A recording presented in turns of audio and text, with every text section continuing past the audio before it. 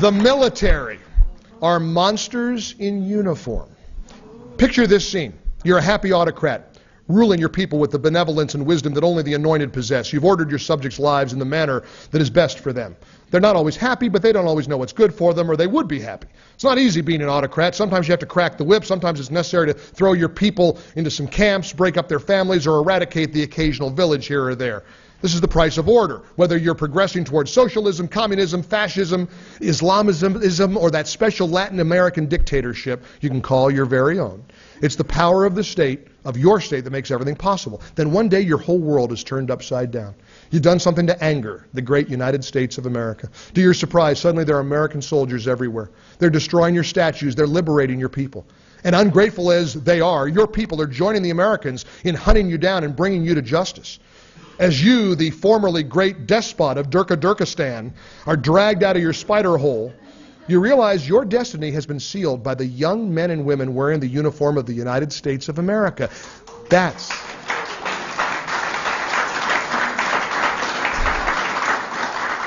the liberal vision, one of centralized control, state domination, and the suppression of individual liberty in the name of progress, is often the same as that of many of the autocrats our military has crushed over the years. C.S. Lewis once remarked that the most oppressive of tyrannies is a tyranny that is exercised for the good of its victims. And this describes the project of liberalism to the T. Liberalism is the contention that all governance and policy ought to be judged not by its outcomes or its means, but by its intentions. That's the core ethic of the liberal. It gives us the key to the real reasons the liberal hate the military. The first is the U.S. military's long-standing record of smashing the liberal project on every continent in every era. When Americans destroyed German militarism in World War I, liberals understood that we crushed a particular model of centralized, aggressive state control that they themselves aspired to. When the Americans again crushed the Axis in World War II, liberals knew that with those powers died a vision of centralist, corporatist, hierarchical governance that they not so secretly revered. And when the American military, under the despised Ronald Reagan, laid to rest once and for all the hope of communism, liberals were once again deprived of a model of totalitarian control for which they had much sympathy. The liberal who's trained at Berkeley or Brown or Williams no doubt has a meltdown at the thought of a confident, aggressive, victorious American failing to respect the multiculturalist ideas that provide the basis for their whole worldview. Where the liberal espouses the false equality of cultures, the American soldier demonstrates with the rifle and the MRE the intrinsic superiority of ours. Where the liberal pays lip service to the validity of all mores and beliefs, the American soldier embarks upon missions every day to forcibly eliminate tyranny. And where the liberal subscribes to a creed of American impotence and our inability to change the world, the American soldier demonstrates that American power changes the world for the better every single day. Peace through superior firepower is a credo the American soldier lives by. Give Peace a Chance is, well, a really crappy song by a guy who also imagined no heaven and no countries. The American soldier could never imagine living in that world. And that's another thing about liberals. They don't even like American soldiers. They don't like who they are and where they come from. I mean, how do I say this? Listen to the way liberals talk about our soldiers. During the Iraq War, liberals were constantly saying things like, well, we're for the soldier, we're just against his mission. That's like being for McDonald's and against the beef. That's like being for football players but against the coaches and the team. That's like being for freedom but against democracy.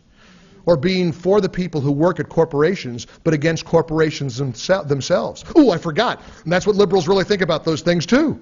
Telling a soldier you're for him, but against his mission may make the liberal feel a little better, but not the soldier who's risking his very life for the mission.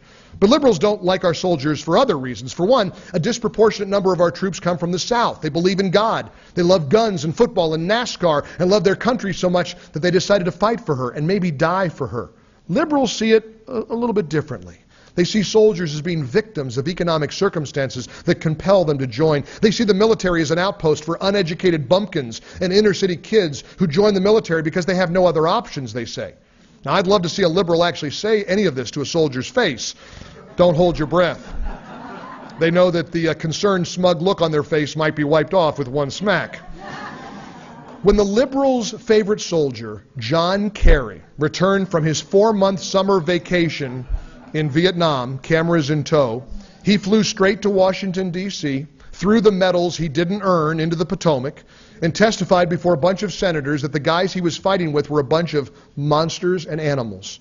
Liberals ate it all up, and the liberal media especially. This ambitious Yale man, Kerry, was chairman of the Liberal Party of the Yale Political Union. He was trotted before the Senate Foreign Relations Committee, a committee he would later chair, to tell his story about his service in Vietnam.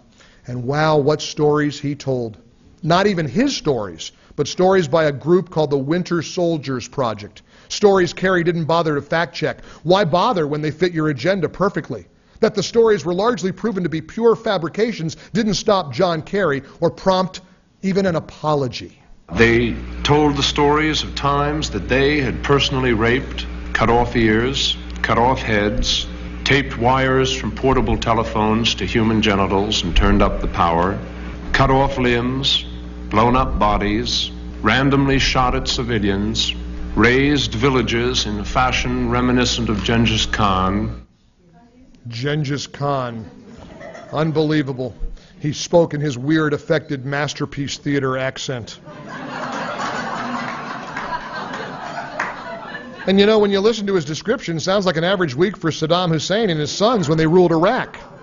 But Kerry was describing the American soldier.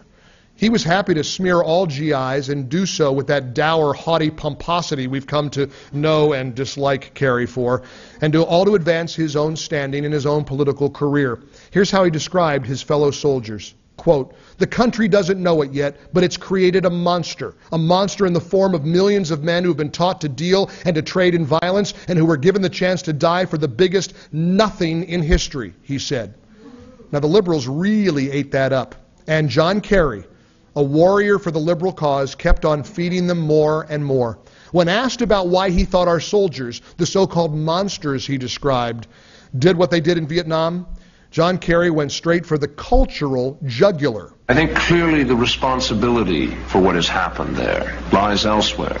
I think it lies in large part with this country, which allows a young child before he reaches the age of 14 to see 12,000 violent deaths on television, which glorifies the John Wayne syndrome, which puts out fighting man comic books on the stands. John Wayne syndrome? I didn't know liking John Wayne was a disease, Senator Blue Blood. Kerry didn't blame the soldiers for being monsters. They just couldn't help themselves. It's the country they grew up in those John Wayne movies and those comic books that turned those poor guys into monsters. That's what liberals really think about our soldiers and the country they serve. And then there's one last reason liberals really despise the military. His name is George S. Patton and all that he epitomized. I love just running through some of his most famous quotations. It gives every liberal a migraine. He said, "A good plan violently executed now is better than a perfect plan executed next week." Liberals hate that one because they're always in search of perfection. He said, "If everyone is thinking alike, then somebody isn't thinking." Liberals hate that Patton gem because they seek conformity.